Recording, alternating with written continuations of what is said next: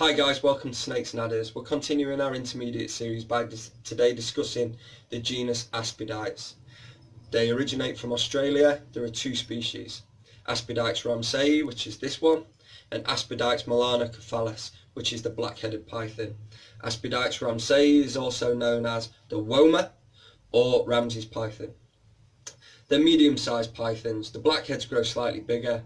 Black-headed python females will reach about 8 or 9 feet in length. The boys usually 6 to 7 feet. The Woma python, the girls anything from 5 to 7 feet, and the boys from about 5 to 5.5, 6 feet.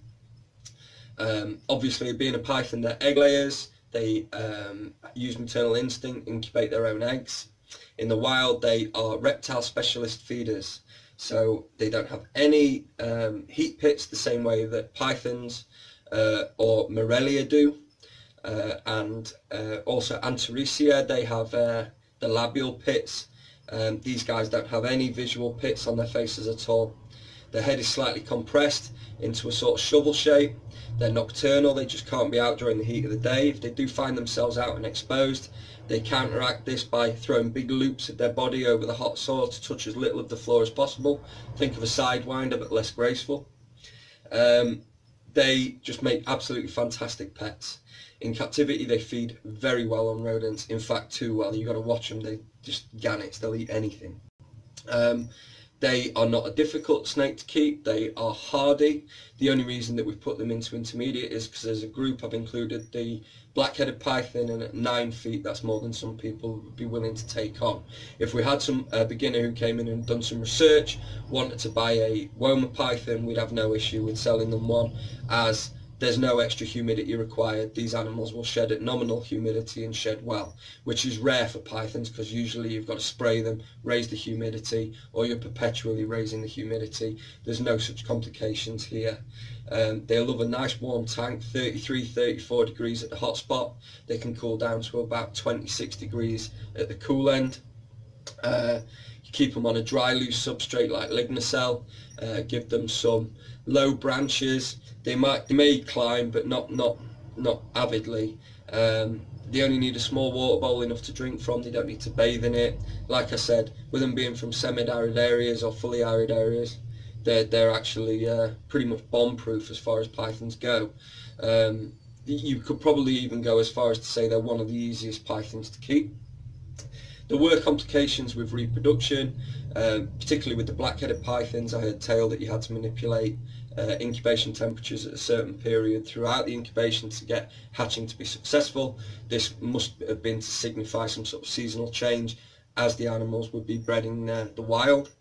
They used to be incredibly high value, and until the zoos in Europe bred them, reproduced them, released them into captive hands, they were a myth that people wanted to try and get hold of.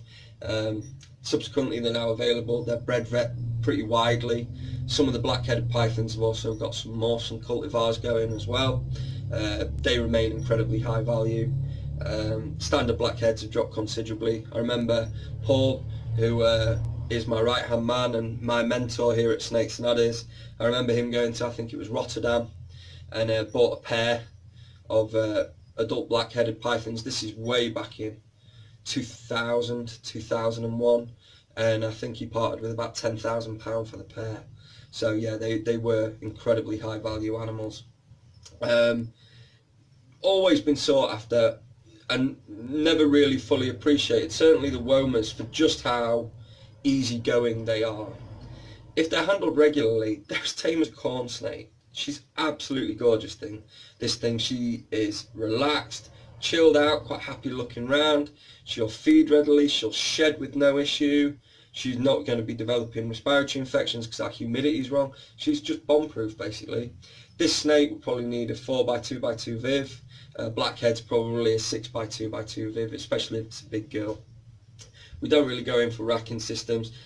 Certainly not for these as well, because they have a tendency to arrest airflow, increase humidity, and that may well cause you problems. So having them in a viv with a bit of airflow, that would be far better.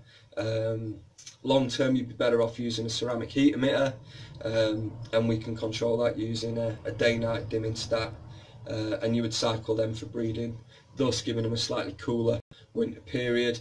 Australia is Southern Hemisphere, they do have a cooler season, so we can manipulate that to encourage the males to produce sperm and the females to mature the follicles in the ova, so that we're oviduct, sorry, so that we're ready to rock and roll. Yeah, honestly, bang on. The genus is Aspidites. Have a look. They are well worth researching. Like I say, with the Womas, if a beginner's done the research and done a bit of reading, we'd have no qualms in selling one as such. To those, I mean, honestly, she's absolutely stunning. This beautiful yellow head.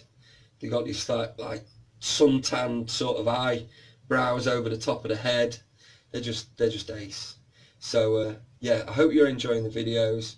We'll keep producing them. I'm sorry there's been a bit of a break, but we've been incredibly busy since Christmas and New Year. We'll keep trying to produce the videos on a more regular basis. Visit the website, which is www.snakesandadders.co.uk, to see what we're all about. Cheers.